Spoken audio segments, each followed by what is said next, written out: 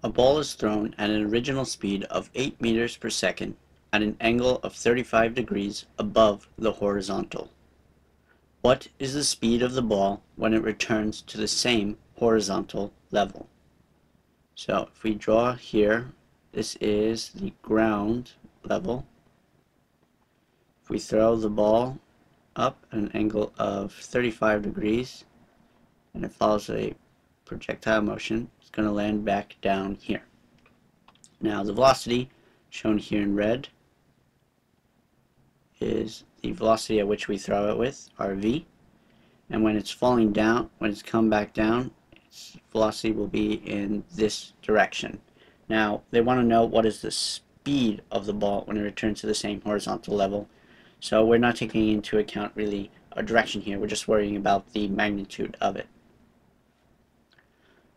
For this, we know that the horizontal velocity is always the same no matter where you are. Vx is always going to be the same no matter where you are. So at the final position, Vx is also the same. We know that because it's not accelerating here. So V naught x is equal to V final x, our final x velocity, same as our initial. But now the question is, how does the y component vary from the initial starting point to our final point here? Is the velocity the same? Is it different? We can see here that it's in a different direction, but what's the magnitude difference between these two? So to determine this for the y component, we're going to use v squared equals v naught squared plus 2a delta y. Now at its initial position, y naught is equal to 0 meters, and y, our final position, is equal to 0 meters as well. If that is true, delta y equals y minus y naught would be 0 minus 0, so delta y would be equal to 0. This here shows us that our final velocity squared is equal to our initial velocity squared when we're dealing with the y component, remember? So if we take the square root of this, v final y is also equal to v naught y.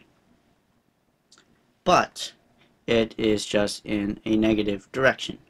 So we go down here to find the magnitude of, at the initial position first. So v, we know, is equal to the square root of vx squared plus v naught y squared. So v naught x squared plus v naught y squared. Now at the final position, we have v final is equal to the square root of v naught x squared, because we know it's the same throughout the entire trip for here, and we have now plus negative vfy squared. But we know that if we square this, vf is going to be equal to v naught x squared plus vf of y squared. But we know f of y squared is simply just equal to v naught y, so v of f is equal to the square root v naught x squared plus v naught y squared. So here we've shown that our final velocity is in fact the same as our initial velocity.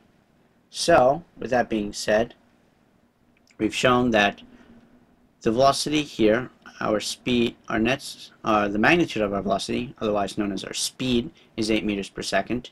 And when it comes here to the final point, its magnitude, its speed, is also 8 meters per second, which we have demonstrated by these two equations here.